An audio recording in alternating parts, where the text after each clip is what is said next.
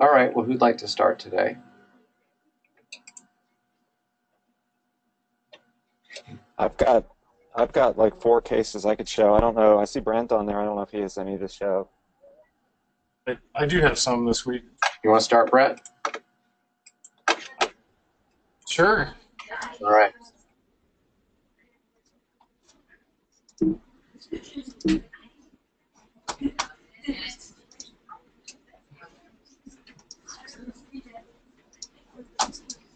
Okay. Let me make sure I have the right screen. Can you see the screen now? I see your database. Oh, sorry. Okay. Yeah, I have the same issues. I just. Can you see now? Yeah, we see your CT.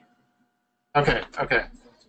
So this is a coronary CTA, and this is just a quick reminder of why we're radiologists and we look at everything.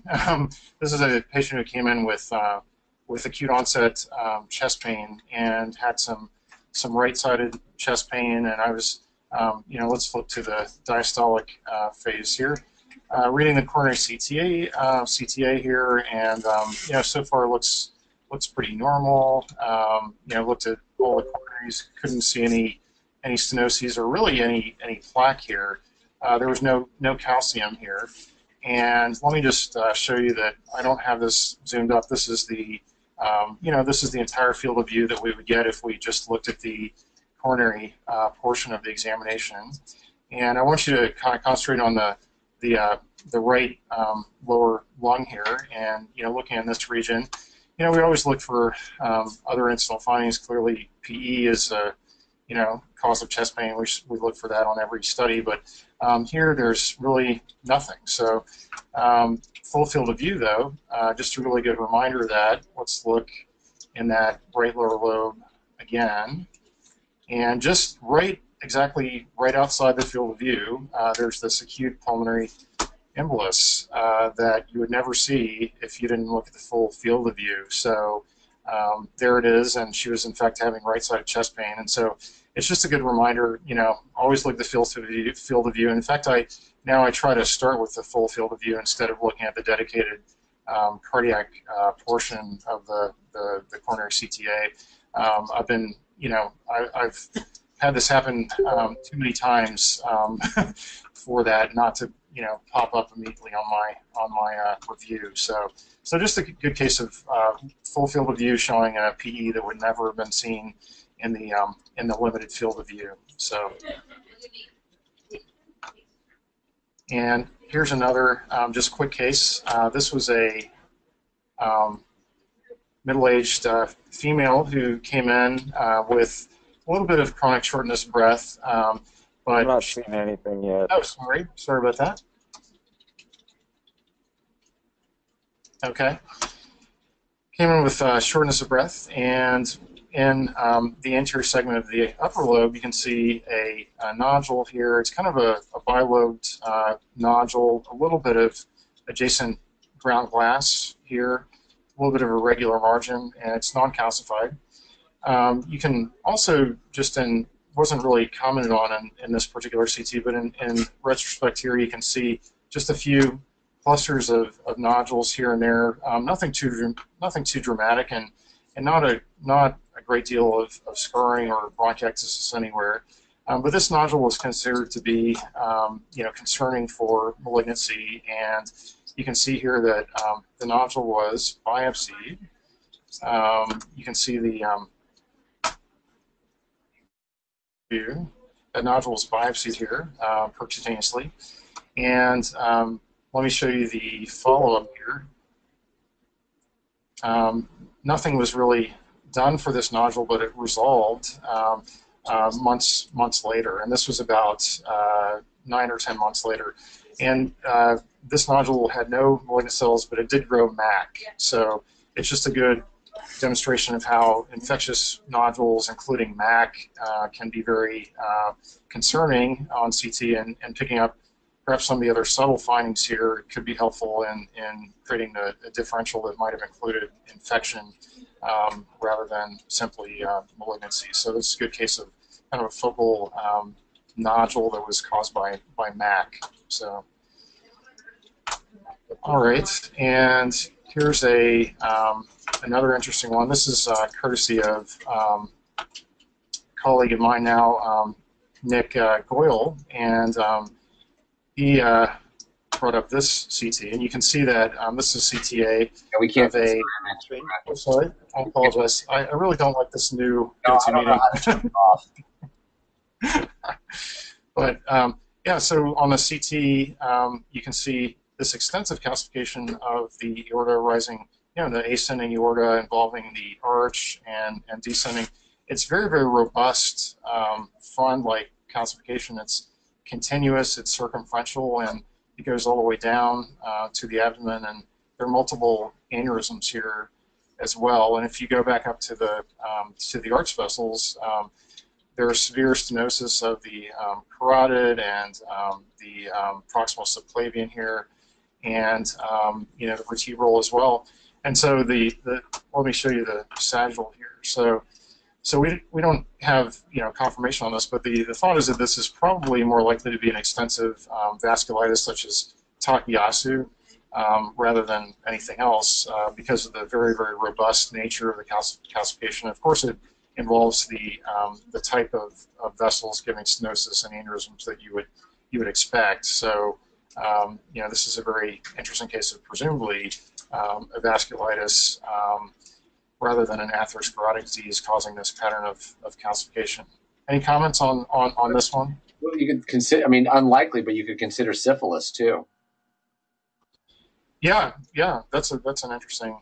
Gives you that really bark-like calcification. How old was this patient? In the 60s. So probably giant cell then.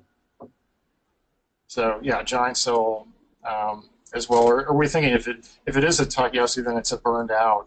Yeah, because I mean. So yeah. Okay, and then I just have one other quick one that I thought was a interesting case, and I'll show you the chest X-ray I looked at, and I was ready to call the frontal. Oh, sorry. Let me show the screen. Sorry about that. Okay.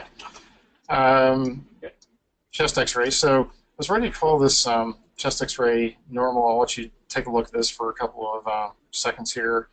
But then I looked at the lateral, and it made me reconsider the normal and reconsider the frontal view. And here's the lateral. And should take a look at that for a second. I'll blow this up just a bit. And on the lateral, the thing that struck me was that there's this clear filling in here of the retrosternal clear space, and this what looks like it should be a large abnormality on the frontal, but looking back at the frontal, even with windowing, you can't really see much going on in the mediastinum here. But look again in the soft tissues, and you can see that there's this massive asymmetry between the soft tissues on the left and the right, and there's filling in of the axilla.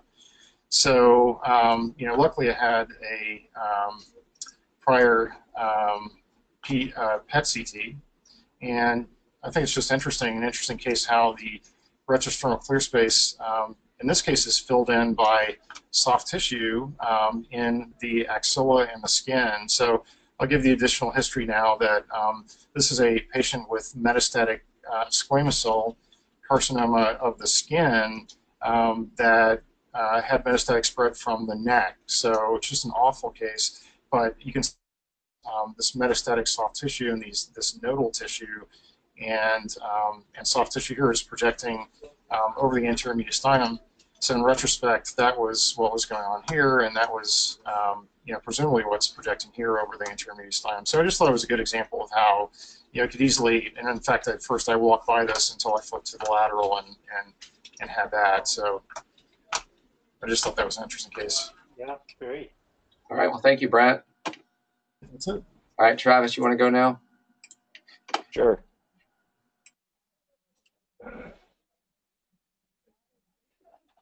All right. You guys see a chest radiograph? We do. Okay. Oh, wait. What happened? Somebody take control from me? No. I'm showing your screen now. That's so weird. All right. Let's try again. You see my screen now? Now we do. Okay. This kind of follows the last case that Brent just showed. It's a PHS radiograph here that you see, obviously. And, sometimes external devices like pacemakers are, skillfully placed to obscure underlying findings. On this PHS radiograph, I would call this completely normal. But when you look at the lateral view, notice what you see right in this area, that it looks like there's this band of consolidation. And it's right at the level of the aortic arch. And so you can see when the patient's arms are down, that there may be something going on right behind here. This is just a fun one. We already had the CT. This is a pre-op radiograph that you'll see that this is a big, looks like an adenocarcinoma. They haven't taken it out yet, but I'm presuming this is an adenocarcinoma that just happens to be almost entirely obscured by her overlying pacemaker generator. And you can see on the scout from the CT how obvious it is when her arms are up, moving the generator out of the way. So another vote in favor of the lateral view here. Just another quick fun case. So let's see, next one. I'm going to show another quick radiograph case. This is a lady that came in from an outside hospital, and she's 26 weeks pregnant. She had this radiograph done in an outside hospital, and she apparently coded at this time. She came in septic, and you can see, looks like she has some interstitial edema and some more discrete nodular opacities here. So while she was coding, they placed a line, and this was at the outside hospital, and obviously this line is not going in the right direction. It's pretty medial. This was an attempted IJ line that is now projecting medially and then projecting over her aorta. On this, looks like it's more projecting over the descending aorta, but they did a CT at the outside hospital before transferring her. So you'd think it'd be a carotid placement, but you can see here is the internal jugular vein. The line goes through the internal jugular vein, not into the carotid, but actually directly into the right subclavian artery. So they got a pretty deep puncture there. And then it ends up, it's actually in the descending aorta, and it's almost down at the level of the valve. And of course, this, because it was such a deep arteriotomy that they had performed when they were placing this, that she had to undergo a mini sternotomy to repair her subclavian artery injury for this arterial line placement. So it's been a while since I've seen an arterial line, but this was a good example, I thought. So those are the two radiograph cases. I'm going to show, this one's a pretty interesting case. And let's see, I don't know if I remember I think all the radiographs are pretty similar. So this is a patient that is in his 50s, I believe, or maybe his 40s, but was admitted to an outside hospital with meningitis and eventually found to have cryptococcal meningitis.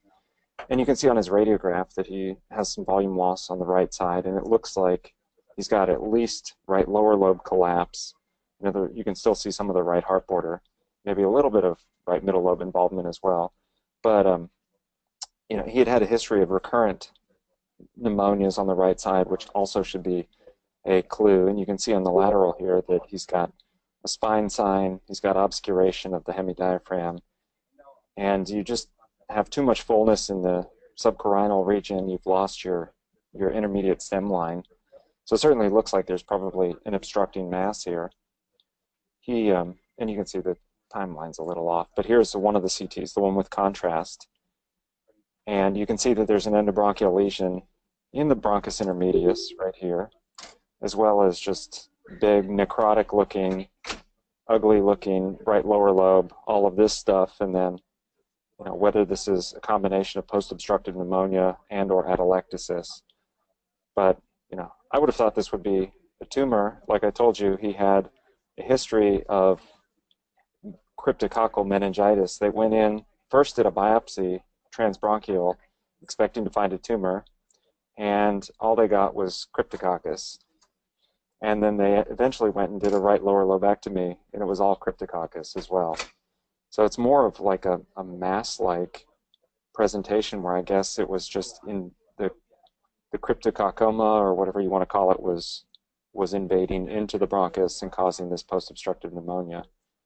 So have you guys seen something that looked like that before? I don't remember ever seen infection looking this much like a cancer. I've seen one case of cryptococcus in the airways, but it looked more like a tracheitis with multiple like ropey lesions, like you might see with Hmm. GPA or inflammatory bowel disease, but not like something that looks like a carcinoid or something. Yeah, Did he have it's any? kind Did of. he have any other other lung nodules outside of the obstructed area, like where they I often? don't. I mean, all this stuff all the little tree and bud nodules are in the right middle lobe are Right. just post-obstructive. I'm So just like other I don't. cryptococcoma. I don't think so. Huh. No. Very It, impressive. yeah. So I thought that was a very interesting case. So, but yeah, I don't know if there's any other clues other than with a carcinoid, you'd expect it to be enhancing more, but I don't still think this would be cancer 1, 2, 3, and 4, and 5 on my differential. But all right, and then this last case is a pretty cool one, and I don't have to take the blame because all of this, well, and there's no blame, but this happened before I got here to UCSF. But this is a guy who was transferred in and was referred here for lung transplant with he's at this time I think he was 54, yeah, so he was diagnosed back in the early 2000s, like in his early 40s, with what was called severe COPD, and stopped smoking at the time, and then came here, got his workup, has had several CTs, and this was just called, textbook paraseptal emphysema severe. He actually underwent transplant, and they just called it severe emphysema. And the credit, I don't have the post lung transplant CT, but credit one of my residents when we were reading this out. She said, "Well, what do you think that is? This little thing in the intercostal space."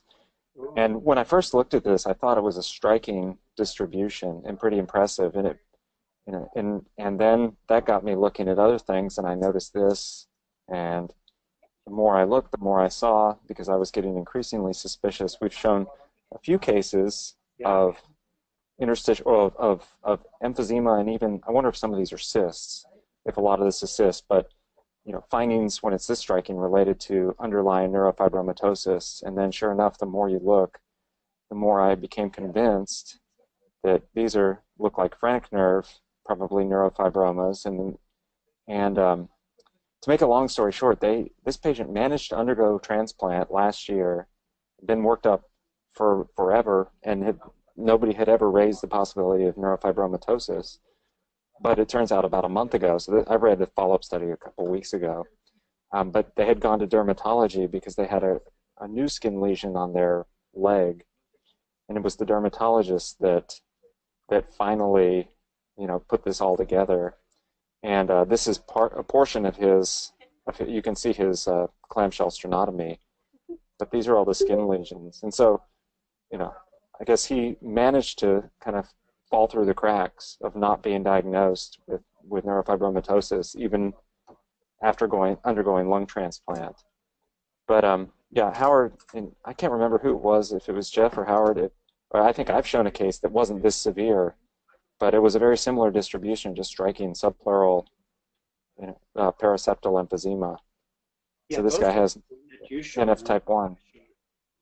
were identical to this, maybe not in severity, but the Yeah, distribution, appearance of the cysts look exactly like this. It's yeah. wow. So it's yeah, it's amazing that he was able to see so many people and have so many different studies, and nobody picked up on the diagnosis. But I think it's why I also tell my residents to be a skeptic. Just don't take things at face value. So we went digging and found it in his chart that they finally diagnosed it. So, So Travis, do you think if they went back to the explant, they could find some pulmonary neurofibromas? um, that's one of my projects to get get them to review. They talk about little foci of atypical adenomatoid hyperplasia, but I was doing a literature search seeing if there's any association between the adenomatoid hyperplasia and neurofibromatosis. I couldn't find anything yet, but yes, I think that it's worth them taking another look, because I think this was just billed as emphysema. Hey, Travis, Yeah, hey, can I show a companion case? Sure. Yeah, this is my last one, so I'm done with this. Here, I'll give it control. Okay, let me let's see which screen I'm sharing here. Okay, let's see. Okay. Okay, so can you see my screen? Not yet. Not yet. Oh, sorry. Let's see.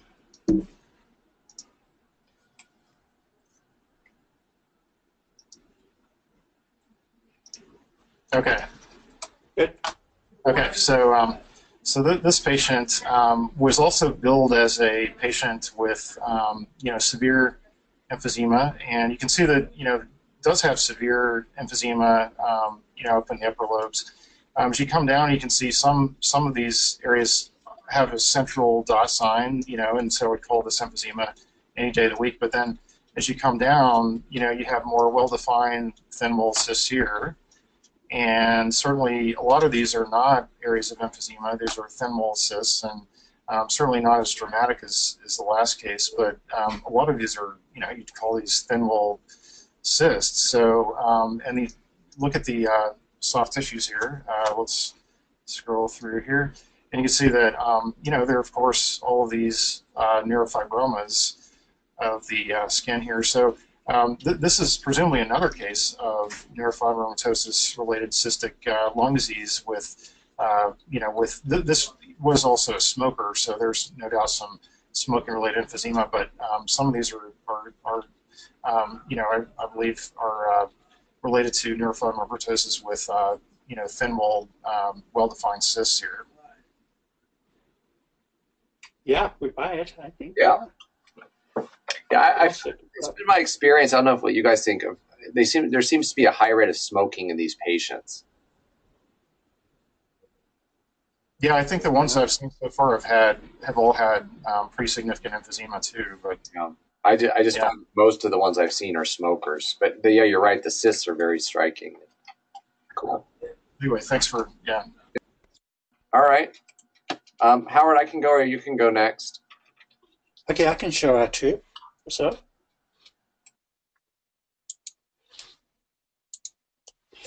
all right, this is the first one. The context here is a situation that we see not uncommonly, at least here, because we have a bunch of surgeons that do a lot of device implantations. So the clinical situation in part here relates to right ventricular failure complicating the placement of an LVAD. And there are lots of reasons for that. It's not an uncommon thing, but it's a really problematic thing. And I don't profess to understand exactly why that happens sometimes. Sometimes it happens very acutely in the OR, and they have to institute right ventricular support to get the patient out of the operating room, having placed an LVAD. Sometimes it occurs a little bit later. So in that context, here you see this person obviously has an LVAD, and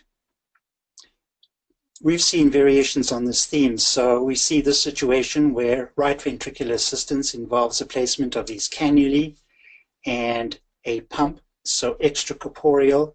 Usually the pump is a CentriMag pump, but extracorporeal via these cannulae, right ventricular assistance. And then the one that we've shown also is this one, which is the impeller device, but a right-sided impeller device. So let me now put up this image, and you can see at this point in time we do have a right ventricular impeller device, as you see there. But this one I saw the other day for the first time, so this is a new device, which is called a ProTech Duo device. And you can see it's placed via the jugular vein. It has an inflow and an outflow port.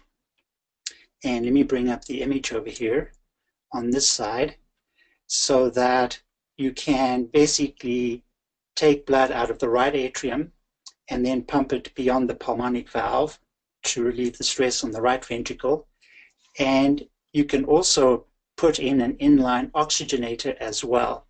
So this is a ProTech device, and I don't know, I think it was approved relatively recently, but this is what it looks like. So it looks like sort of a cannula in a cannula, and right atrium here, and then the other one goes just past the pulmonic valve. So I thought I would just share this new device that I saw for the first time the other day. So Howard, it's funny And I don't know about the that relative merits of them. we had a patient who had one of those put in 2 days ago for the exact same reason. They were in the OR. They put in a HeartMate 2 LVAD, and they couldn't get the patient off bypass because the right heart was not behaving itself. And I hadn't seen one of these before, so it's exactly what you showed. But you're right, because they're fairly new. Yeah, I think they were recently approved, at least in the US, I think. Yeah, so just another device to know the name of so that one can report that. All right, this case is also very interesting. So this is what the person's radiograph would look like. This was from a little bit after the CT, which I'll show you in a moment. I'll withhold some history, but I'll tell you that the patient doesn't present with an acute febrile illness. So we have very extensive, poorly marginated and confluent opacities in the lungs. Everything else otherwise looks all right. And these opacities look like this on CT. So I'll scroll through that and mag it up a bit. So up here we do see some emphysema, and there is a smoking history, which I'll show you in a moment. The patient did quit in 2011, but did smoke heavily before that. And then you'll see as we scroll down what those opacities look like.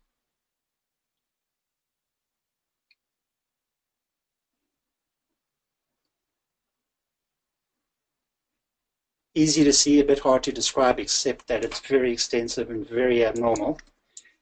I'll just go to the soft tissue window just to show you what it looks like. Vessels coursed between them, apparently through them, and so on.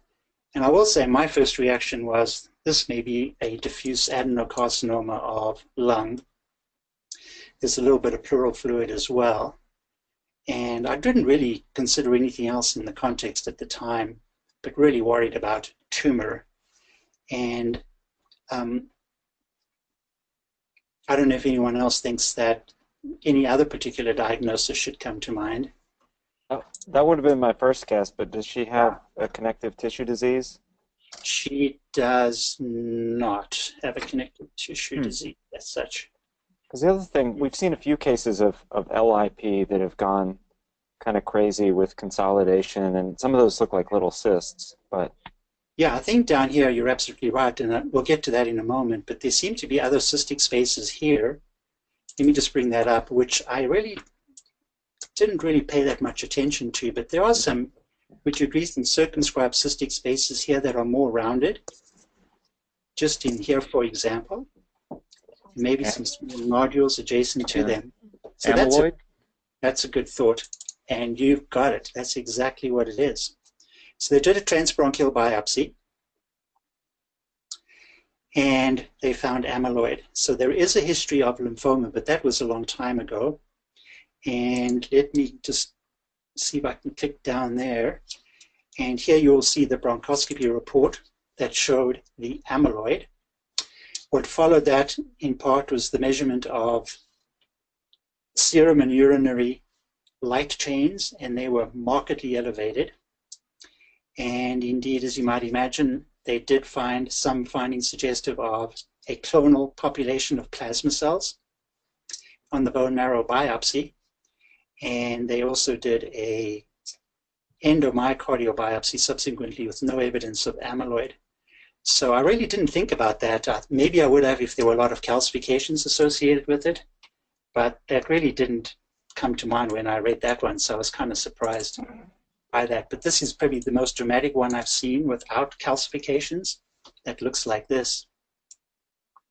I was very impressed by that. That is impressive. I think it's like the endobronchial cryptococcus case, though. I don't think there's any reason to think about anything other than cancer, at least at first. Yeah, now that I know there's light chains around, I like to think that some of these cystic spaces down here and some of the nodules are, of course, related to the protein. But very dramatic case of amyloid. Yeah. Okay, Jeff, if I have time, I'll show one more. It's not that interesting, but I'll let you take over now. All right, I've got some cases, and you'll have to, I can't remember actually if I've shown some of these. So this one I know I haven't. So let me just load it up and change what we're showing here. All right, so you should see a contrast enhanced CT scan. Everybody see that? Yep. Okay. So this was an incidental finding on this patient that one of my colleagues ran into, Daniela. So I think this was a PE study, but what she noticed is if you look at the right pulmonary artery, we see there's a main pulmonary artery, there's an upper lobe pulmonary artery, but the interlobar just stops right here.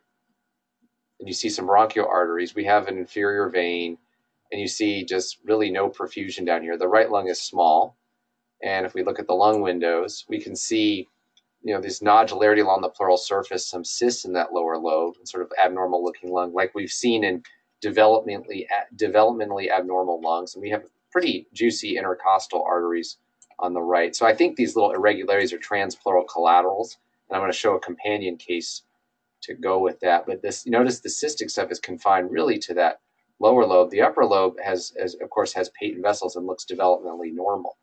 So we've never seen this before, but it's a sort of a variant of a proximal interruption. It's instead of being the whole pulmonary, it's just the interlobar. The differential, of course, that we entertain, could this be a fibrosing mediastinitis? But there's no mass here, and the pulmonary veins are wide open, which would not fit with fibrosing mediastinitis at that level. So I don't know if has any of you ever seen a more distal, atresia, for lack of a better word? No, not that I recall. Yeah, that's very interesting. Bizarre. But it's neat because you can contrast the upper lobe from the lower lobe with its sort of abnormalities. But, we see that abnormal, it almost looks like bronchopulmonary dysplasia, where you get this and weird looking stuff, and you see there's mosaic attenuation. But I really think all these little bumps are transpleural collaterals, probably trying to get along the interlobular septa. No suspicion of thromboembolic disease causing this? No, none. And if you look, it's just too clean. If you look at it, it just comes to a point. And just, where did it go? Go the other way. You just follow it down, and it just smoothly tapers to nothing. Yeah, you're right. Yeah. So I've got a couple companion cases. So let me show you this case, more traditional case. So this is a 48-year-old patient who was referred here, I think, for dyspnea. I'm going to change the window here. So this is an older CT because it had contrast in it, but you can see lots of bronchial arteries. And then we have this dense soft tissue in the mediastinum with some calcium in it, big main pulmonary artery, and then we see stenosis of the interlobar. But notice it is patent, it's just irregular. The inferior vein has decreased flow in it on the right compared to the left. And the superior vein on the right is occluded, and you see some narrowing of the airways as well, not as bad. So, and then in the lung we see some pleural effusion thickening, rounded out electasis, but very small vessels. So this is a case of fibrosing mediastinitis, and this is a pretty typical case where you see the central fibrosing mass with the calcium in it, and this is almost always histoplasmosis, especially in the U.S. Even though it involves the left lung, you can see most of it's taken out the right hilum. And the fusion is presumably because of the venous and lymphatic obstruction. You see a lot of collaterals in the mediastinum. So this is pretty straightforward fibrosing mediastinitis. So that contrasts to our last case. Now, and then I've got another case of what we call here, at least, because I don't always see the term used, is a fibrosing highlightis, which is the same process. I can't remember if I showed you guys this case or not. I may have, but it fit for those of you who may not have seen it. So this patient also has pleural effusion, and you see all these large bronchial arteries and a lot of collaterals along the chest wall. And if we come down to the sort of inferior left hilum, you'll see the same thing, that left lower lobe pulmonary artery tapers, but you have this soft tissue around it with calcification, which the other case I showed you did not. There's also narrowing of the vein and narrowing of the airways. And that's how we, it was on a non-con study that we first really got suspicious, because we noticed the airways were abnormal. And then you see the septal lines, the thickening around them from the obstruction of the veins and lymphatics. So that's why this patient has infusion. But they also have subcarinal lymph node enlargement. We see right hilar lymphadenopathy. but this is very different. You've got this calcified mass. So this is a variant of fibrosing mediastinitis, but it's just at the hilar level. And of course, with histoplasmosis, we see the hilar lymph nodes more frequently than mediastinal because it stops here and doesn't make its way up. So you may or may not have seen that before. And then, let's see. Oh, and I had one other finding I did want to show on it. Let me get back here. There was another neat finding that I did not show you, and that is down here inferiorly. Right here, you see this blush of contrast. And this is actually a transpleural collateral. I must not have grabbed the right images, but I had one image that showed a better connection, but this is coming off this intercostal into the right lung. So we talked about these transpleural collaterals, but this was a large tuft of artery, probably all coiled up in here, that actually crossed the pleural space, and we saw it because of the effusion. So all these collateral pathways, you see just how big the intercostals are on the left compared to the right. Yeah. Wow. Okay, and then one more vascular case here. Let's pull this one up. This is I forget how old. This was another incidental finding, and this is, this came to mind. I may have shown you guys this years ago.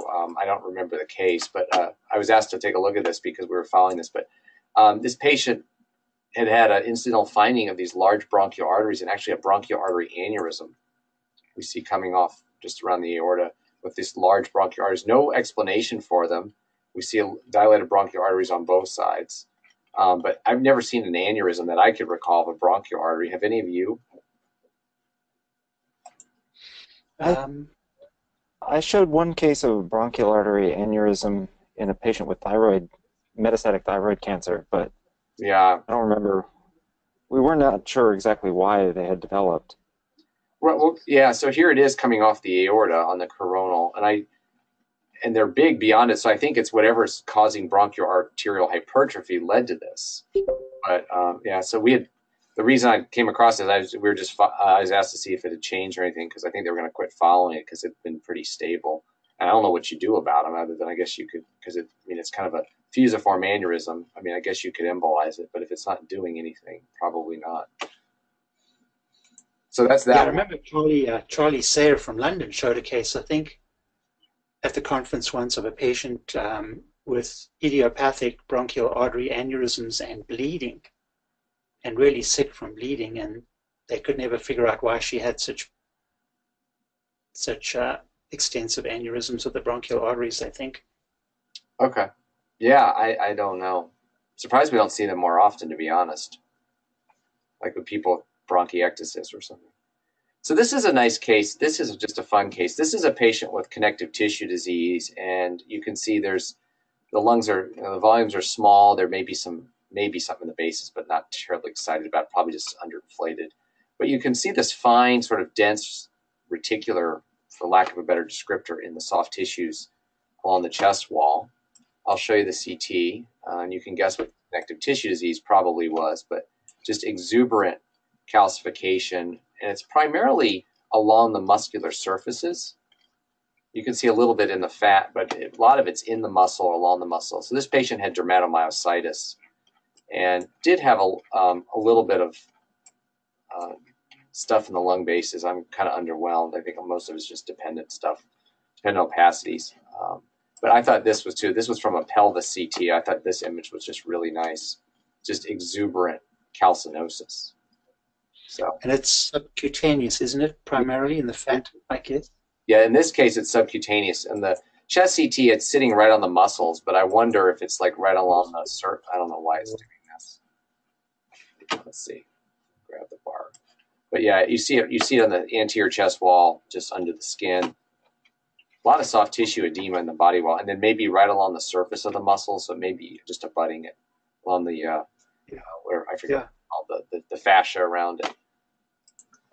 And then let's see, this is kind of a neat case. So this is a patient who got a CT scan, came in with some vague symptoms. Hold on, I'll show you the right one. There we go. So you see on the radiograph, small lung volumes and then these sort of ill-defined nodules in the lungs. So you might think infection, metastases, aspiration. And the CT scan is quite striking. You see these ground glass nodules or heart solid nodules with halos around them. Some of them are quite large. Oh. Yeah, and then some better well-defined nodules. So basal predominant, look hematogenous. So we might think of like angiosarcoma, choriocarcinoma, but I've seen this pattern as well with mucinous tumors, but also and also pancreatic tumors. Pancreatic as well, yeah. Yeah. So this ended up being pancreatic carcinoma, but with these just really, really pretty halos. So Jeff, I'm glad you brought this up. We've had a couple of recent cases of pancreatic adenocarcinoma looking like this, and one of them, well, two of them that we biopsied, doing CT-guided biopsy, both of them had hemoptysis. So for some reason, they were very vascular, like you would expect with angiosarcoma. Yeah. And this one's kind of interesting. If you look here, it almost looks like it's confined by lobular anatomy, and you can see some architecture, like little crazy paving. So I don't know what's happening here, if there's localized lipidic growth, if it's mucin production. These are usually just run-of-the-mill pancreatic adenocarcinomas, or what. I really can't explain them. I'd have to, almost have to wedge one of these out and see what's going on with one of them. But yeah, this was just a striking case of this. So can't remember I think we saw something in the belly that made us think this was going to be pancreas. Oh yes, there were vague liver metastases. So this was an outside CT that one of my colleagues looked at, but we saw these vague opacities in the liver. And I think there's something maybe here in the pancreas, but they biopsied the liver and got adenocarcinoma from the pancreas. Okay, well that's all I have. Howard, you said you had one more. Okay, I can show this one.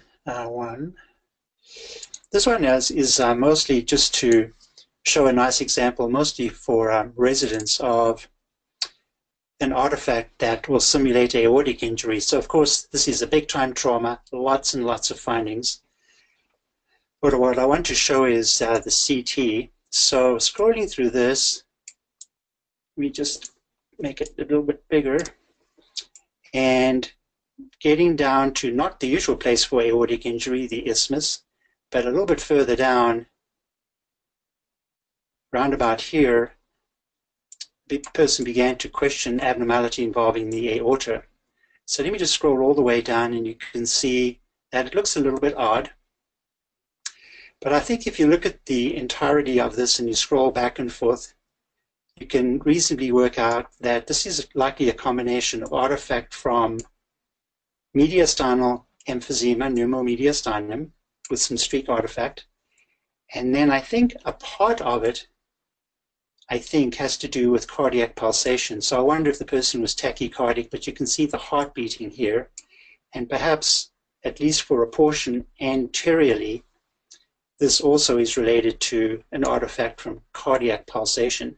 So of course, in this dimension, the candy cane view, you can see that the apparent dissection is really confined to just this anterior portion of the aorta, not at all typical by virtue of its location, its appearance, its length for an acute injury. And certainly if it was, it would probably be a type 1 injury, an intimal injury. But we talked about this and strongly suggested that this was an artifact, that they don't put a stent in right off. And we indeed just repeated the exam.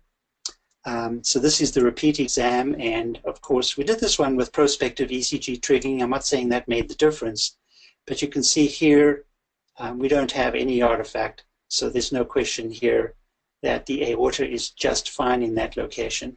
So just an example of a potential pitfall, a potential concern for aortic injury that can come about because of artifacts related to pulsation and air, I believe. Anyone else have any comments about that? Do you agree that it's probably from those two origins, the artifact?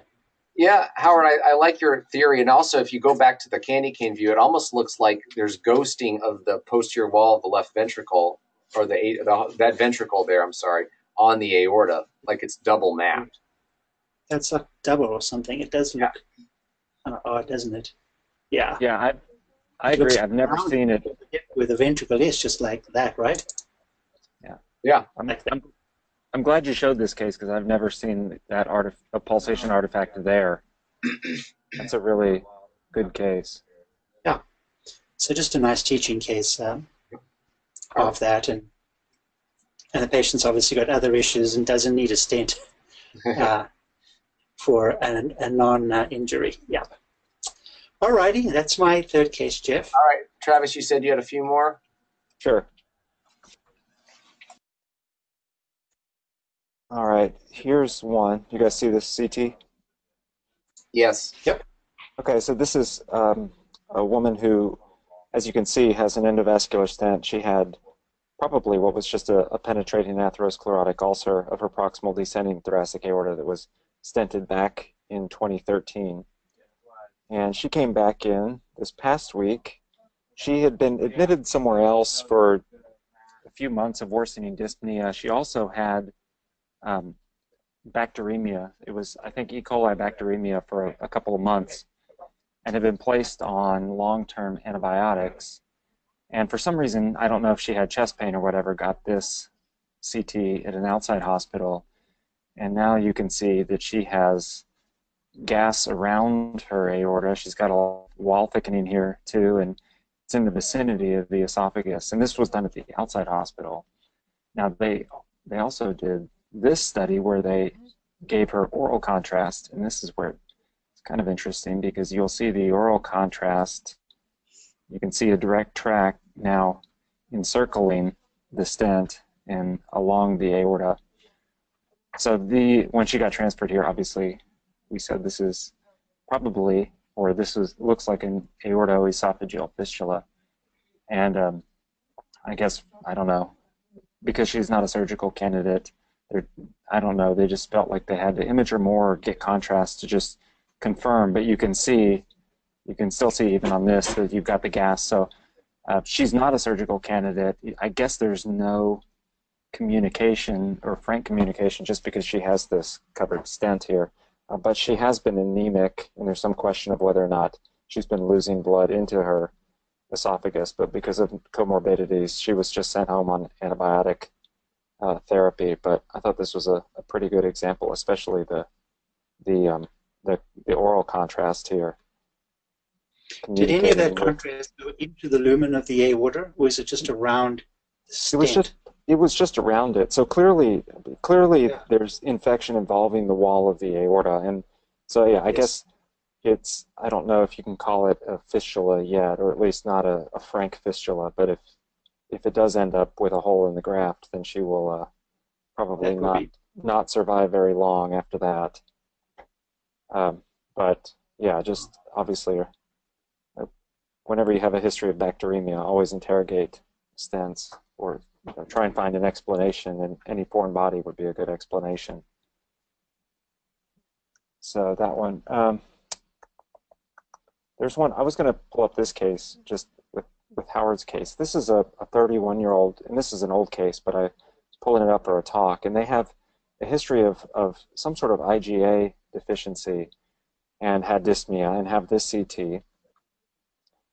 And if you look at the CT, most of it's just bilateral, somewhat peripheral and perilobular areas of consolidation. It's relatively symmetric. She underwent biopsy, and we'll get to that in a second. She's also got some underlying architectural distortion of fibrosis. I think when I looked at this first, just going back through old cases, I would have guessed maybe an organizing pneumonia. There was certainly some question of whether she really had IgA deficiency or if she could have common variable immune deficiency, and certainly GL-ILD was on the differential as well. But when they biopsied this, and this gets back to the kind of what I was saying with Howard, that this was all LIP, at least according to what they got on biopsy. So I thought this was an interesting pattern, and we see a lot of times with consolidation that ends up getting biopsied in interstitial lung disease that patients have some component of LIP. And I know that the differential or the diagnosis of LIP is, maybe a little controversial too, and maybe it's just our pathologist calling it that. But yeah, I just thought that this was an interesting pattern just with consolidation. So I don't know if some of this could be proteins that are produced by the lymphocytes that are in here as well. But I just thought that was interesting. I don't know, Jeff or Howard or Brad, if you guys have seen similar cases like this. It kind of And this patient did not have or did hypogammaglobulinemia?